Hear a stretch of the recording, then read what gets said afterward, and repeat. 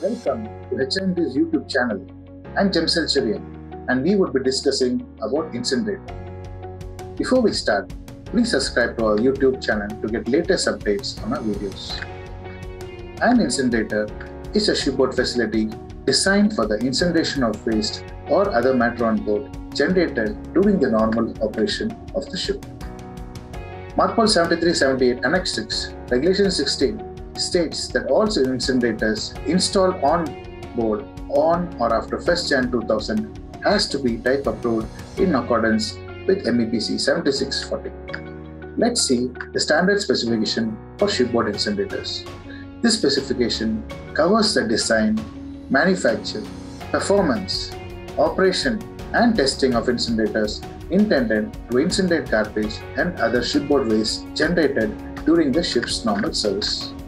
This specification applies to those incinerator plants with capacities up to 1500 kW per unit.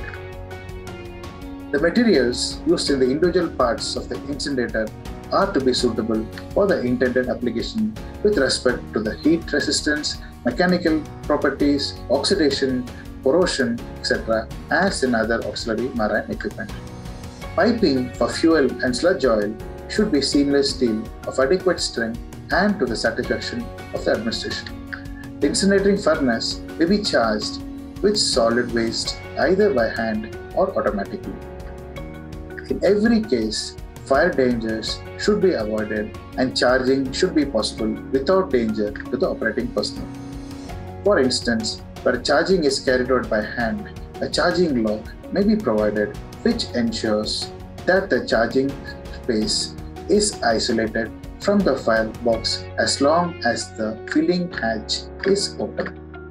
Where charging is not affected through a charging lock, an interlock should be installed to prevent the charging door from opening while the incinerator is in operation with the burning of garbage in progress, all while the furnace temperature is above 220 degrees C.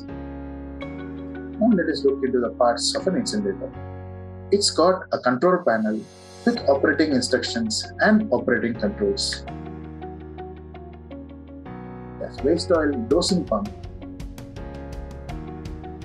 solenoid valves for auto operation, main burner through which waste oil and furnace air is introduced.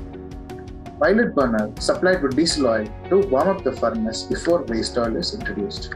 Main burner and pilot burner is fitted to the primary combustion chamber of the incinerator.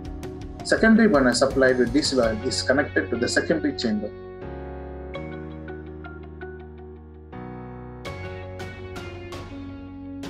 Waste oil inlet and outlet valves, PO inlet and outlet valves, service air valve. Duplex strainer before the waste oil dosing pump,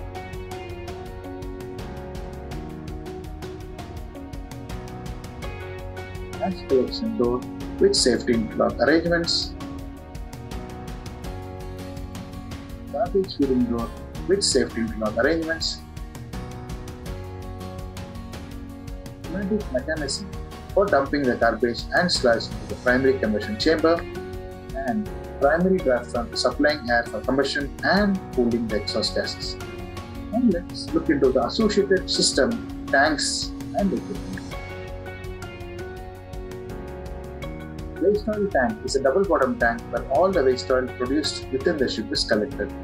The tank is fitted with steam heating lines to keep the waste oil warm for better transfers. Sludge pump. All the waste oil transfer is handled by the sludge pump. Normally, a reciprocating pump with a capacity of 5 metric cube per hour is used for this purpose. It will also have a strainer fitted to the suction side of this pump. Waste oil service tank. As we know, the waste oil is a mixture of all the oils and fuels like HFO, diesel oil, lube oil, sludge and water. This mixture needs to be prepared well before it's fed into the incinerator. So the waste oil from the waste oil tank is transferred to this service tank where it is heated to around 95 to 100 degrees C and agitated thoroughly using an agitator. The tank is also fitted with manhole door for cleaning and inspection. These tanks fall into the category of enclosed space, so proper risk assessments and permit should be prepared before entry into these tanks. The discharge valves of these service tanks are of quick closing type, so that in case of an emergency like fire, you can easily shut it off from a remote location like fire control room. The tank is also fitted with steam heating lines to keep the waste oil warm, so that we are able to achieve better compression in the furnace. It is also fitted with a drain line to drain the water present in the waste oil tank to the bilge holding tank before starting up of waste oil dosing pump. Waste oil tanks are fitted with level gauges, which indicates the level of waste oil inside the tank. On top of the tank, we can see the filling lines, return lines, and vent lines from the tanks. Next, we have the incinerator diesel oil service tank for the pilot burner and the secondary burner. Next, we have the purifier sludge tank.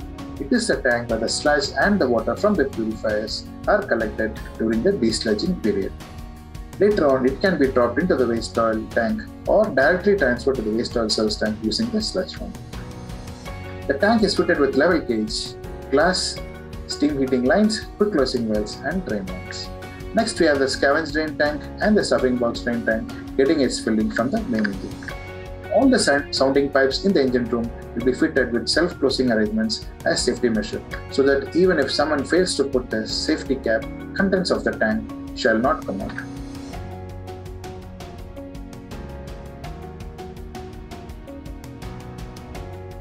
Vent heads. All the tanks will have a vent head at the upper deck. It is through these vent lines the pressure inside the tanks are maintained at atmospheric condition, and as a safety precaution, all these vent heads will be fitted with a flame trap inside. Shore discharge connection. If the ship has to discharge its waste oil to the shore reception facility, it can be done with the help of this line. The pumping will be carried out using sludge pump. An emergency stop button for the sludge pump will be given in the nearby vicinity of this connection at the upper deck. A sludge discharge checklist has to be filled up accordingly. Now, we will look at the procedure for the preparation of waste oil.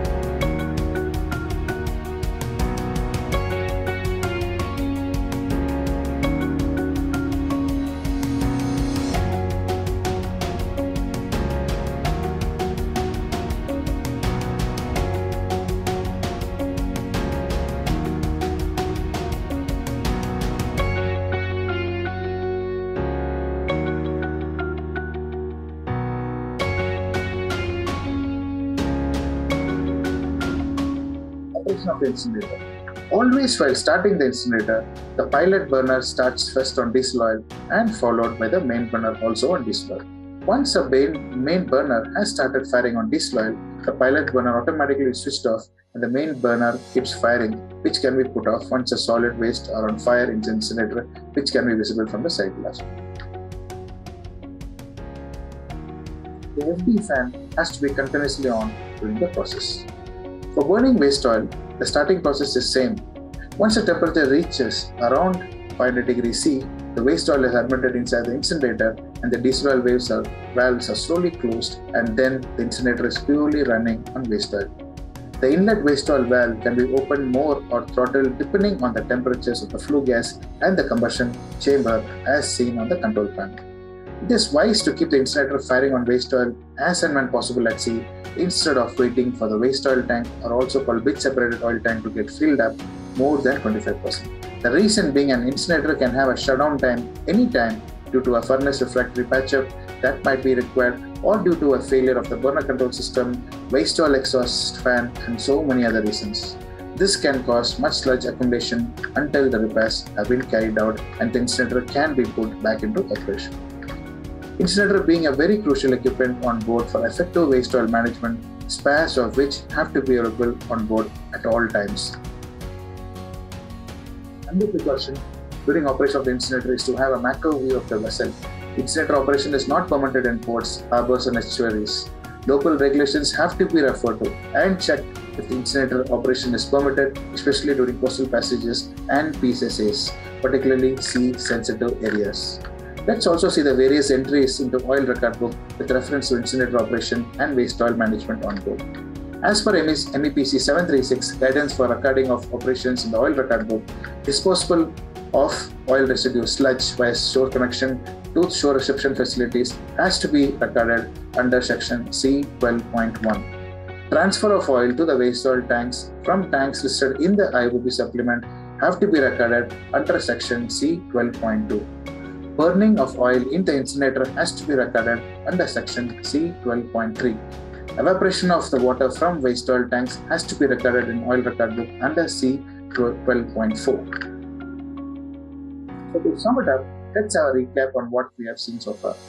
We discussed on the incinerator and its purpose on board, standard specification of incinerator as guided by the requirements mentioned in the Regulation 16 of Annex 6 of Mark 7378, parts of an incinerator, and associated system tanks and equipment, operation of incinerator, precautions of incinerator with respect to position of the vessel, importance of having sufficient spares on board, and lastly, entries to be made in the oil record book as guided by MEPC 736. I hope you enjoyed watching this video. If you have any queries or any doubts, please feel free to post your comments. Thank you so much.